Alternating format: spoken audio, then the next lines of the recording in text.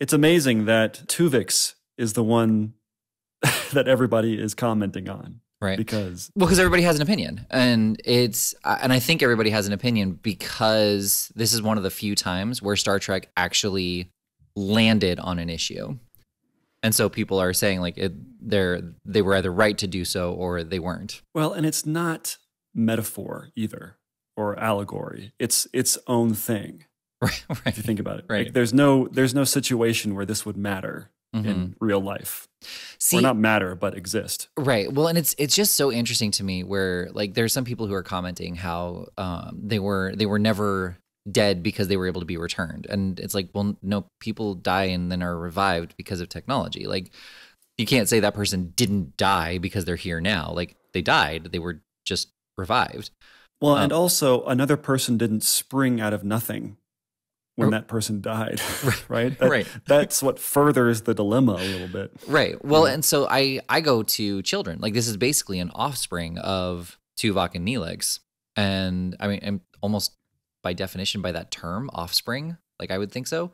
But, yeah. And so they're saying like we have to kill the child to bring the parents back. And it's so weird to me that people are saying like, how do you not understand it? Like that's the most obvious thing. You kill one to get two. And it's like, this person has been alive for weeks, I think, when it happens. And it's maybe a real months. person. Yeah, it's a real person too. Yeah. It's not some weird. It's not like what was his name? Null from Offspring. Lol. Yeah. Lol. Yeah. Lol. Lol. Doesn't Lols. work anymore. I know. I mean, Data keeps cloning her just because he does it for the lols. But yeah, like. It is a very short amount of time that this thing has been alive, and I think the best the two ones where it one either way you're going to weaken the position, but one said like immediately put him in stasis so until you find a cure because it is an anomaly, and so you would want to put it in a stasis chamber until you figured out how to solve the anomaly, or have it be that the hybrid mutation did not work, and so he was dying anyway. That's the best way to get out of the dilemma. That's the best way to make it an easier decision. Right. But that's less interesting. Oh yeah, totally. And I haven't seen the episode in a while, so I don't know what the conversations were and what was their explanation was to Tuvix as to why they were going to murder him. I mean, basically said we're bringing Tuvok and Neelix back, and he was like, "Don't I have a say in it?" And they're like, no, right? Yeah. Do Tuvok and Neelix have a say in it? Like, yeah. Well, everybody thinks that because there's two people that one is expendable, and I sort of was making the judgment. Well, we're not. It's not as though it's not the train metaphor or the train dilemma. What's it called? The trolley. I mean, a thought experiment. It's not as though you were going to either save Tuvix from certain death or save Neelix and Tuvok from that. Like Tuvix was fine; he didn't need saving at the time, right? So that doesn't apply to me, right? But I can understand you're saying, well, you're sacrificing one to get two, so the needs of the many outweigh the needs of the few. Tuvok the needs and of Neelix, the one more outweigh the needs of the one. They didn't have any needs. They were dead. Right? Yeah. I guess they have a need to live. I think it was more that Janeway et al. Had a need for them to live, which doesn't apply to what Spock meant at all. Right. No, not even a little bit. And I do think that is a valid argument to the position of sacrificing Tuvix, is that they are in the Delta Quadrant and they need every crew member in the positions that they have. You know, they need the security guard, they need the cook, they need the ensign. Well, no, they don't need a cook because they have things called replicators that do a perfectly fine job. Right, but remember, like those draw power, and they need that power to keep replicating shuttles. Do they? Do they need it? It's unclear if they actually need the power because they seem to be doing just fine at the beginning of each episode. Right. But my point is that Brian Fuller.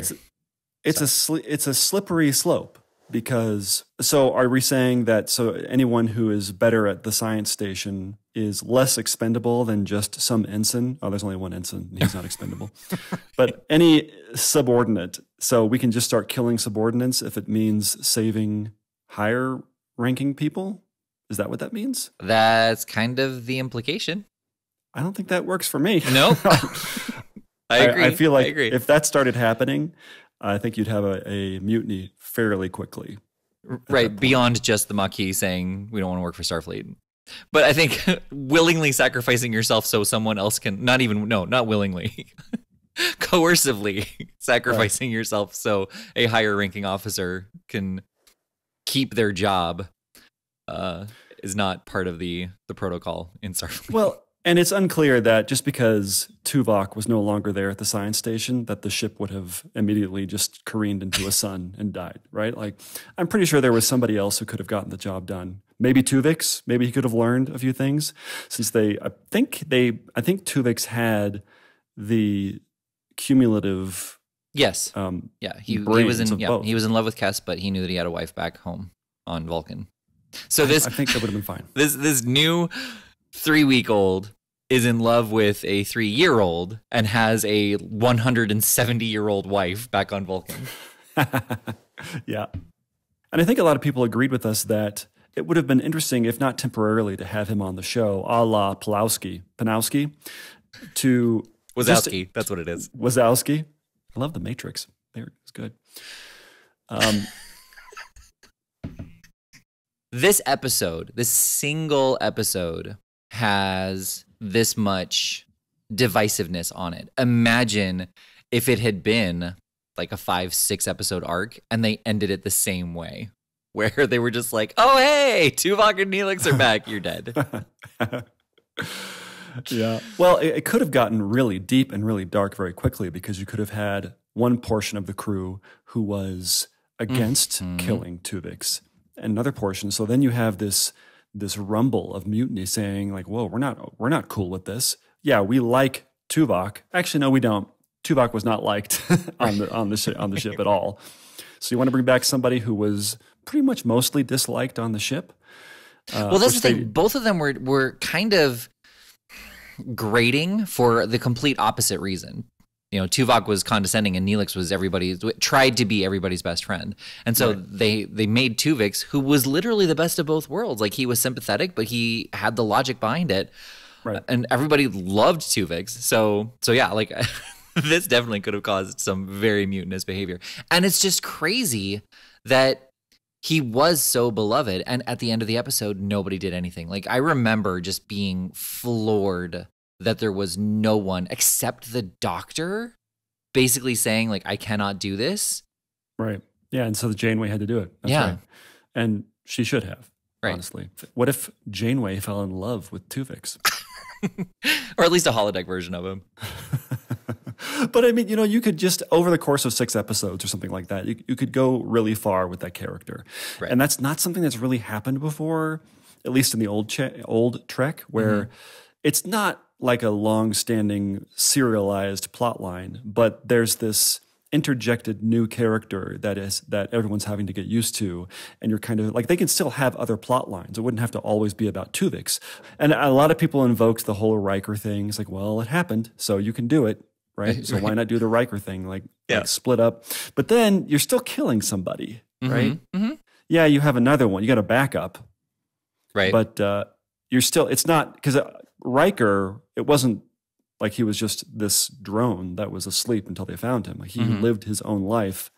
It's a new being. You just keep creating new beings to kill, you know? Right. And so it wouldn't necessarily work to do it that way either, because the moral problem is not erased with the whole Riker thing. Right. What's his name? William and Thomas. Steve? Oh, I like Steve better. Steve Riker. Somebody commented too, like, they said when Will Riker was on Deep Space Nine, which we've seen. We have, yeah. But it wasn't Will. Yep. Like, that was the point I was getting to. Right. You know, like they remember the episode, but they couldn't get the character right, which they should be on our show. Right. Speaking of our show, as you know, who's starting? Me? You? Yeah. Well, you start. All right. Well, this is a Measure of an Episode, where it is our continuing mission to explore what makes Star Trek proper Star Trek. And I had one. Dang it. How about Saturday morning cartoons? Do they still have Saturday morning cartoons? Oh, that's what it was. And not just, no, they don't. That actually ended about 6 years ago. The last Saturday morning, Really? Yeah, specifically Saturday morning cartoons ended about 7 years ago. Like the last programming for Saturday morning cartoons. And not just a retcon, that's not entirely a retcon. I'm Jonathan. Oh, and I'm Paul.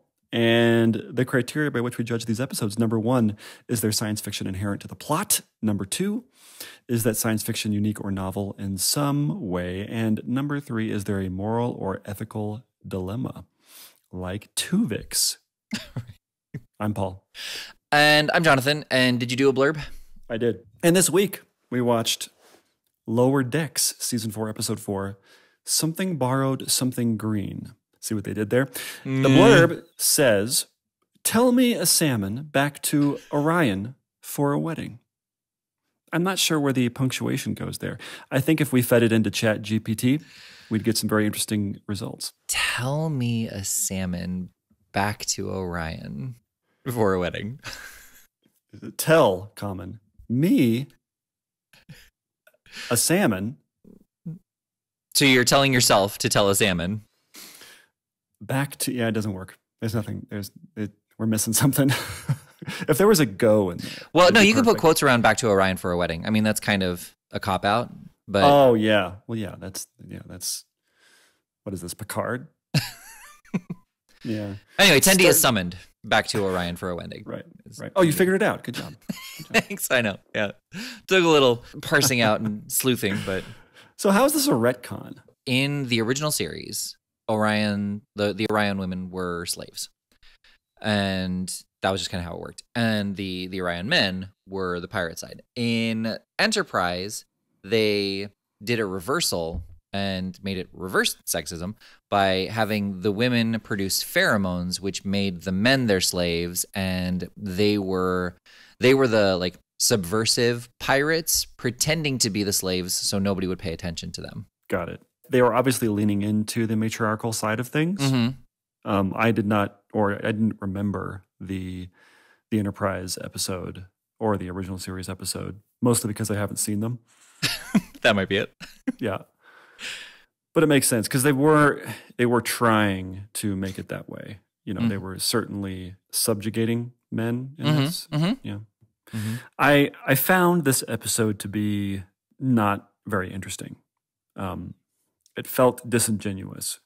It felt like the moral of the story on both sides, both for Boimler and Rutherford, and for Tendi and the other two, Mariner and the other one. Right.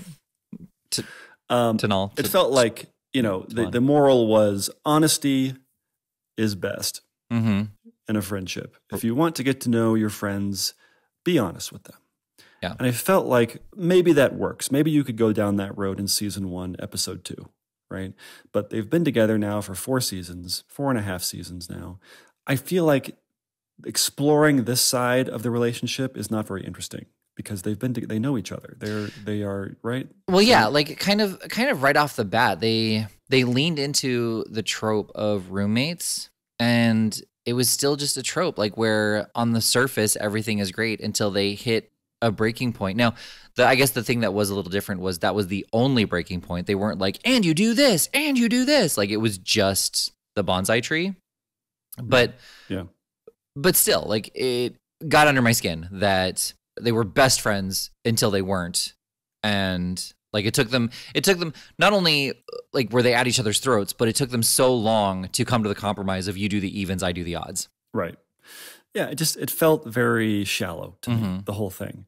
And the interpersonal stuff with Tendi and et al. Was not particularly interesting either. Even the stuff with her sister there was a confrontation and it was resolved in the 2.5-minute fight scene. Mm-hmm. I just didn't care. Sorry. Yeah. I did like, though, that Tendi was like, wait, you faked your own kidnapping just to bring me here so you could tell me you didn't like, you were mad at me for abandoning you? And she's like, it's not always about you. And then while they're fighting, she's like, I did it because you wouldn't have come to the wedding and I wanted you to know. Like, and she says exactly what Tendi said. Right. Yeah. And it just, I mean, it was funny, but I felt like what an opportunity, excuse me. Whoa. What an opportunity. I almost died. What an opportunity to explore the same exact reason of why Mariner wanted to go. Was that you? And it kind of just turned into this kind of nightclubby, horny thing. And it wasn't like I was expecting there to be this thing because it was this planet, this culture that nobody knows anything about, which they kind of seeded, but it came out of nowhere with this payoff. And it wasn't really a payoff. It was more of just we're going to follow Tendi around into the seedy nightclubs of Orion. To me, it felt very light on science fiction and very light on Star Trek in general, other than the reference of, oh, these are the Orions, etc. Right. Yeah, no, I agree. This was, it was a character episode, and, you know, kind of like what you were talking about in the last one, where, like, because these characters are established, we don't have to spend all this time to meet them. But this was a season 1 episode where, like, they're kind of just becoming friends and getting to know each other. This was not a season 4 episode where they've had these discussions before. Yeah, and you can do this. You can do this type of episode, but the conflict has to be something a little bit more deep than be honest with your friends. Your friends will love you no matter what you say. Right. Tendi has always been very tight-lipped about her Orion background, and this was a nice episode to expose that. It was just obnoxious that she waited until the end to come clean with her friends. Yeah. You know, like, she basically, when they got to the planet, she could have been like, look, guys, I was trying to hide this from you. There's no way I'm going to be able to now. Here's my life. Yeah. And make it, ditch the Rutherford Boimler plot entirely. We learned nothing from it. Nothing happened. We are no farther along than we were since the last episode, right? So ditch it and go a little bit deeper into this Orion. Have the exploration be more of an adventure of this really interesting life that she led before she came to Star Trek.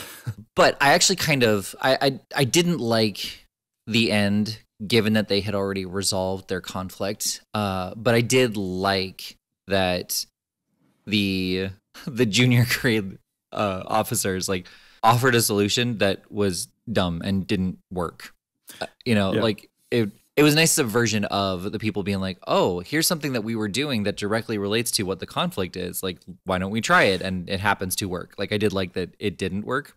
What should have happened is that they could not, like, maybe they agreed on odds and evens, and then one of them just really wanted to miss, and so, like, they did it on the wrong day, and so the conflict stays, and, like, that bonsai is basically the thing that's tearing them apart, and then it gets eaten, and they both, like, mourn the loss of their bonsai tree. Oh, that's smart. Yeah, I mean, they could immediately become friends again once they eat the bonsai tree. Yeah. Right. The thing that was tearing us apart is no longer here. Like, we can be friends again. Yay. I feel like the tacit joke of that whole plot line is something we didn't see that happened off screen, is how they convinced that gigantic warrior to get into the outfit with the wig and sit there in the holodeck. Like, how long did it take them? And what did they say to get him to do that? Right? Right.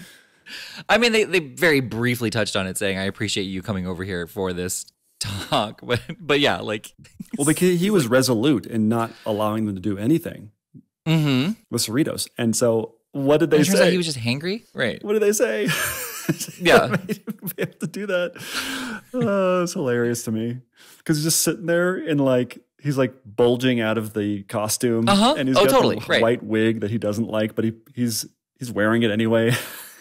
Well, and again, I mean, it seems like it was intentionally condescending, because I assume, and we've assumed before that, well, they've even said, like, the clothes are replicated, which means they should have fit perfectly. And maybe they didn't have time to scan, and they just had who's the biggest guy, you know? Right.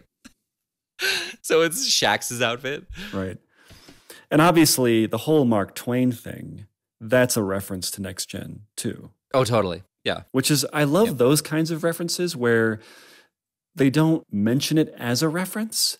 They're just in the same world as what had happened before. And that's cool. I like that kind of reference, whereas as opposed to Picard when they have to play music and tell you with subtitles on the screen what's happening to all of the people, right? Like either you're going to get it or you're not.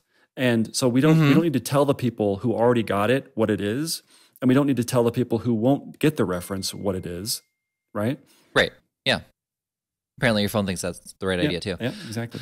Well, yeah, I mean, just to go down that tangent just for a second, it's exactly that. Like if it doesn't impact your understanding of the episode, don't talk about it. Yeah. Like if you don't know what that is, you're just like, what? Why are they dressing up as Mark Twain? That's hilarious. Like it's just a random thing. Right. And they're which speaking, is what Lower Decks is all about. Although I did miss the way that Mark Twain spoke in the Next Gen episode. Like he basically sounded like Skeletor. You did a great impression of him. I can't even remember what it was, but I know that I laughed for 15 minutes after you did it. Do you remember what he sounded like? Yeah, I mean, it's Skeletor, and I remember the voice. I just don't remember, he was like, I am but a crumb on the biscuit of your wit. So tell me this. So there's a point where they go into the bar. Tendi et al. Go into the bar, and they meet Ingrita, who must have been channeling Ursula, right? Yeah, right. Or I mean, some kind of burlesque, because Ursula is based off of Divine, I think is her name. And so yeah, some kind of burlesque drag performance. It just felt like that was the note. This is play Ursula, right? Okay, gotcha. Yeah. Right, yeah, probably. I mean, it's an easy note to completely understand what you're trying to do. Yeah, you get it immediately, right? Right. By the way, I was expecting Melissa McCarthy to just sort of do a Melissa McCarthy SNL job on playing Ursula in the new Little Mermaid, which I haven't seen, by the way. I only looked up her doing the song. Okay. And she does a great job. Like she does just as good of a job as the original, whose name I cannot remember. But just as much charm and sass and wit added to it, but different. It wasn't an impersonation of the original Ursula, but I thought she did a great job. I was very impressed. Like she should just do that from now on. Yeah.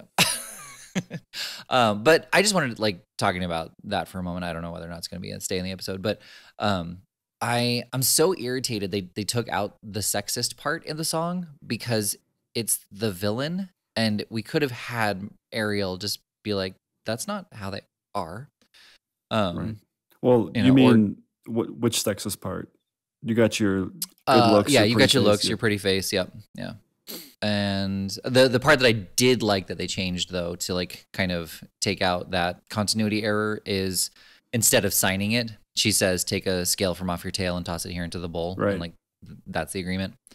Yeah. Why did they change that? Well, because if she can write, then when she goes to see Eric, why not just write him a note saying what's happened? That's a good plan. That's a good point. Very solid point. Yeah.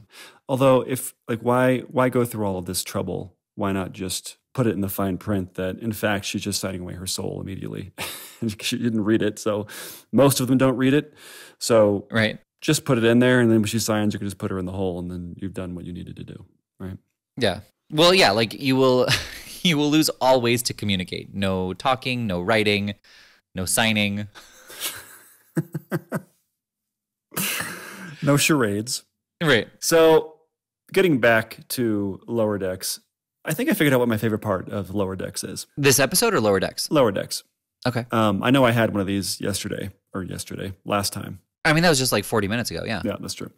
I love the exteriors of the ships, all the space stuff, et cetera, et cetera.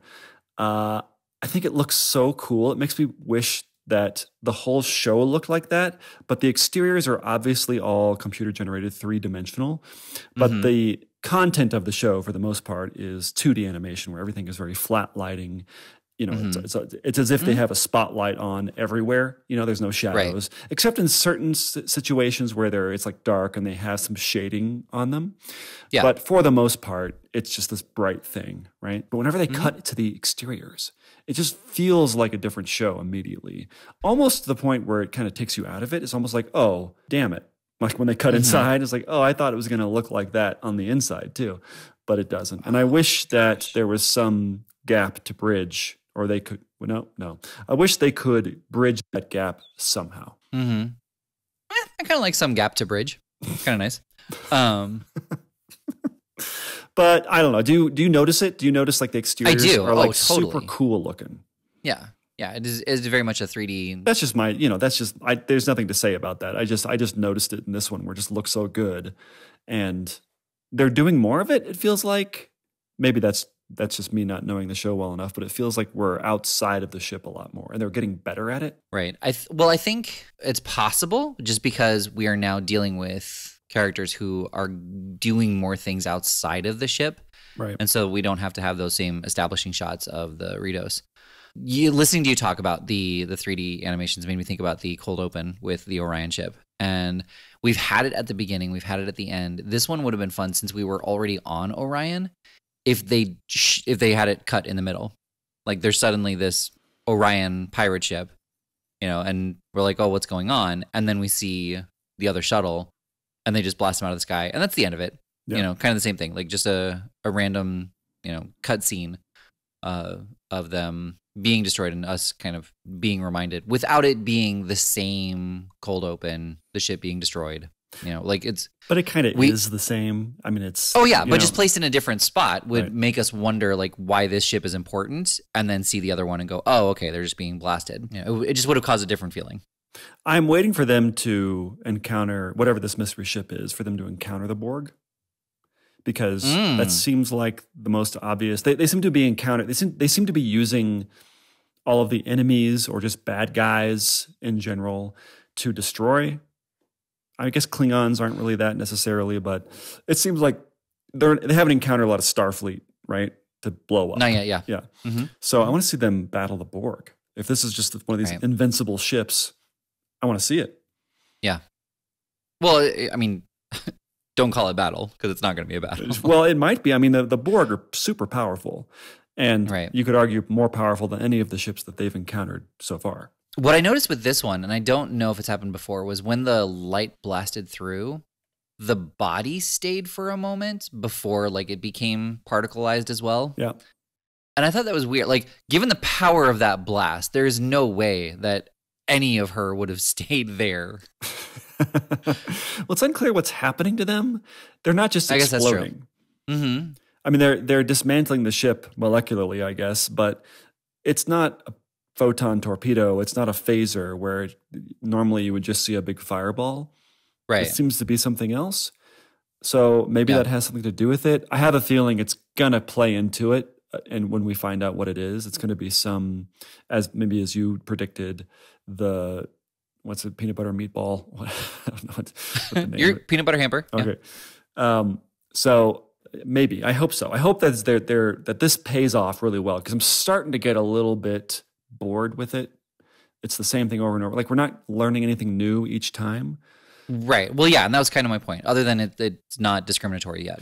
Right. Or other than it seems to be following the Cerritos in some way. I don't know. Like, I don't think it was it wasn't a coincidence that Gesundheit. It wasn't a coincidence that this mystery ship blew up an Orion pirate ship on this episode. Maybe. I mean, has there been any connection before this? There was Romulan, there was Klingon. What was the other one? It was Romulan, Klingon. Is that it? That's it. Okay. Is that it? In the third one, there wasn't anything. So you're right. So there we go. So anyway, I was wondering if there was if it was being followed, if there was some connection, but I can't think of one. I'm sure somebody's smarter than us. Some fans out there, some Star Trek fans have already figured that out. But I'm waiting for some new information. If you're going to keep doing this, if you're just going to keep tagging us along, I understand. But give us something. Give us something new. Maybe there's a decal that we missed or something like that is indicative of what's going on. Who knows? Yeah. I don't think so. I think that they are still keeping it a mystery. I don't think we're going to find out until the 9th, maybe 10th episode. Yeah. But I think I hope that they do give us more after the next episode. I think that the first 4 episodes should just tease this, and then it'll do something different in the next 4 episodes, and then it'll finally confront with the Cerritos. Well, I want to know. They've got me, but they're losing their grip a little bit, because I kind of feel like I don't want to be jerked around. I don't like being jerked around. Mm-hmm. I don't think we're being jerked around, but I think that we are. They're just establishing the hell out of it. Right. Yeah. Okay. Being jerked around is Lost, where they set up all these huge questions. That's true. I'm definitely not as angry as I still am about Lost. Right. Should we go talk about that for a while? I know we always can. But just speaking of like memorable lines and moments, the line in this episode, which is kind of like one of those things, I don't know if I've talked about this on the podcast or not, but I was driving down the freeway one time and I was just thinking about home security and I was like, Sherlock Holmes. Oh my God, that's way too clever. There's no way I'm the first person to have ever come up with that. And I looked it up and there were like dozens of different home security window replacement, like called Sherlock Holmes. Some of them, spelled literally Sherlock Holmes, right. Some of them like taking some of the words. So there was a line that Tendi said where it was the first time I'm pretty sure that I've heard it, but I was like, that's way too clever for this to be the only time in writing history where this has come up, where the friend was like, I think you've lost your touch, or I don't think you're supposed to be here, or something like that. And Tendi says, I don't care about what you think. I want to know, or I only care about what you know.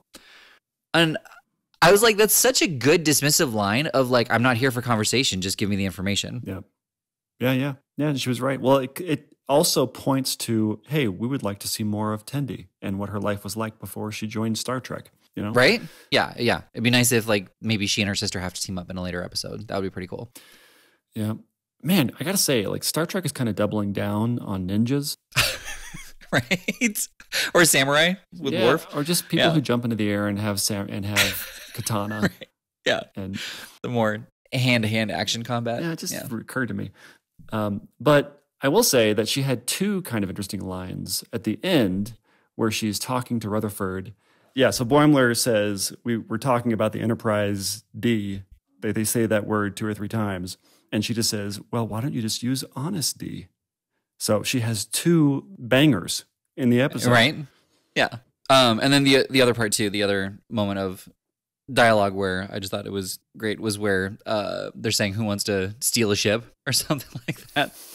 And the Vulcan was like, I definitely do not. And Mariner's just like, oh, stop. We're in. I also liked Mariner when the 4th or 5th knife that gets drawn in the whatever is, she's like, haha, nope. Yep.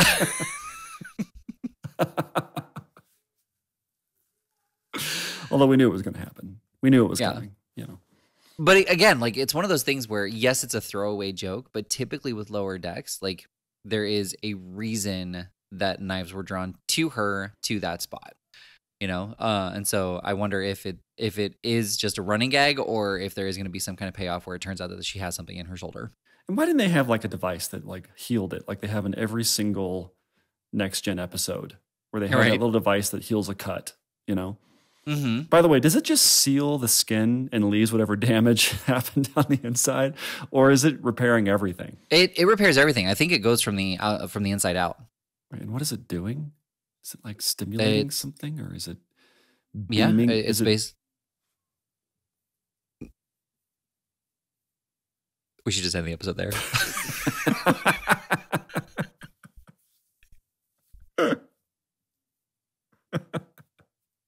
We were both obstinate in our silence. Like, right. No, I'm not going to say something. Clearly, whatever you have to say is more important than what I'm saying. Exactly. Well, I mean, you were speculating, and so was I, but you were offering options, and I was going to say what I think it is. Oh, okay. Well, what do you think it is? I think it's genuine cell regeneration. Like, it's just speeding up the body's healing process. It seems like a good way to get cancer. Like, I wonder, the more you use that thing, the more incidence of cancer you get.